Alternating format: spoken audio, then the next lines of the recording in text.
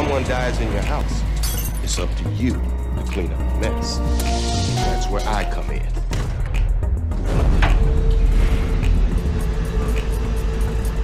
There's someone waiting for you. I'm not sure if you remember me. You came by my house this weekend. The day after my husband disappears, a crime scene cleaner shows up at my door talking about a job he did at my house. What am I supposed to think about that? Why haven't you told the police about me? I don't trust the police.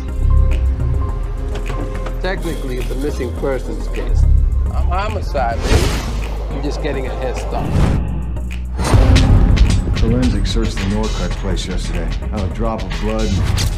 What they did find was cleansing agents. Lots of them. If I want to leave here, It's not my case. It's not my department. It's just you and me. what was your husband going to tell the grand jury? He called this his get-out-of-jail-free card. It's an account ledger, but it's in some kind of code. The badge numbers. I'm a retired police officer. I'm a Weaver, Tom. I'm seeing you all the time these days. That's not good. This case was closed before it opened. The whole investigation is a show. I'm in the ledger.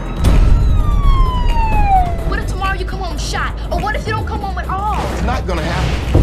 Tom, please don't be so naive. We all have secrets. I'm tired of keeping secrets. Partner's following a plan. I told you to sit tight. You dig up some book half the city will kill you for. Walk away, Tom. Forget it. What is wrong with you? Have you lost your mind? Who's gonna clean you up?